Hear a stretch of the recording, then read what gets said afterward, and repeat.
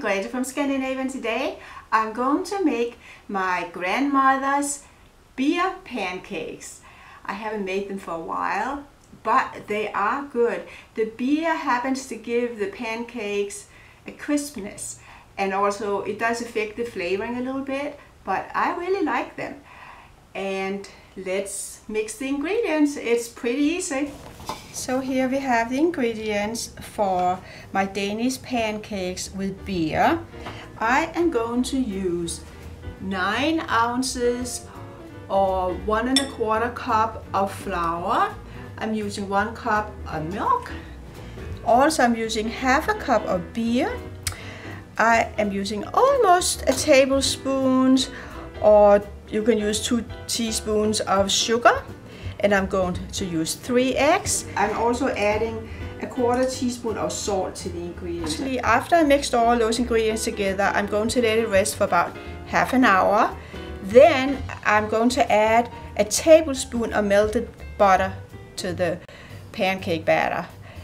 And after that, I can start making them on the frying pan. But anyway, here I pour in the milk, and I'm adding the salt and the sugar to the flour. Mix it up a little bit. Okay. Add the 3 eggs to the milk.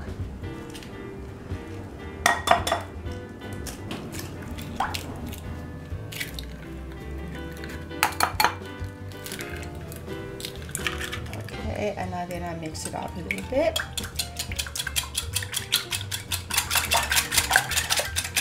Alright, it's all done. There we add the beer, like my grandmother taught me to do, and then I'm adding the flour. And I'll mix it all up here. And it doesn't take long at all to make it. And the beer does give it a nice crispness. And of course it does affect the flavor a little bit too, but I like it also. So just whip it up and make sure there are no lumps in it. And then I'm going to let it rest for half an hour. So I already melted some butter. I'm going to pour it into the batter here. Just before I'm going to melt it.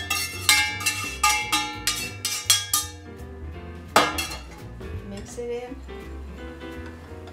Okay. And of course you need some butter to fry the pancakes. If you like oil, you can also do that. I prefer butter.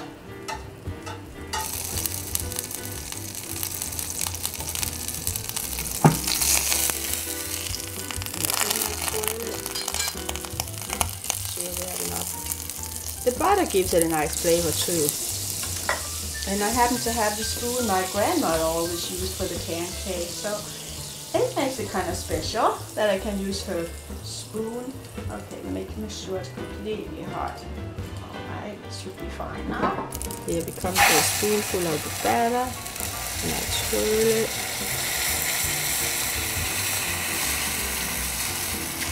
And there's a little bit more. This is fine now.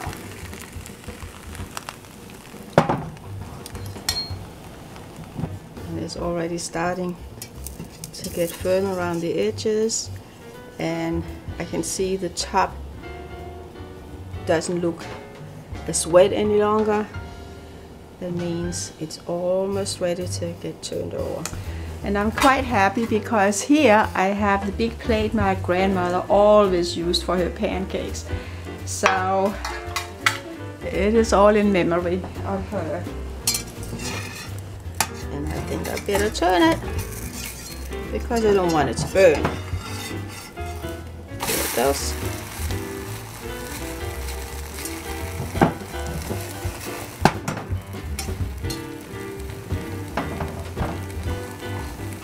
And usually the first pancake doesn't turn out as well as the rest of them. But you can see it's almost done.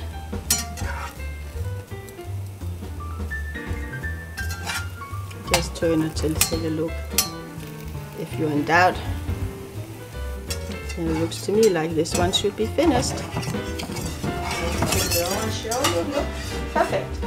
That's the way I like it. I think we can turn down the heat now because it is hot, pretty hot. But it has to be hot, so that's fine. Swirl it around.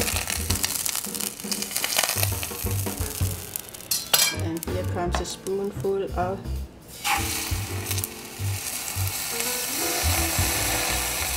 and just keep swirling. And you might need another spoonful or another half a spoonful. Okay, I think I can turn it now. Yeah, there it is. Okay, so I'll keep baking until I have used it all up. So when I was a child, pancakes were considered a dessert. And my grandmother would always serve the pancakes with sugar, so we'll sprinkle the sugar on the pancake, roll it up, and then we will eat it with a knife and a fork, like that.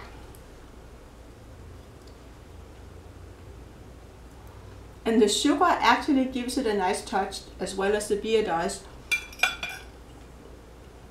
Skål, please enjoy and subscribe to our channel.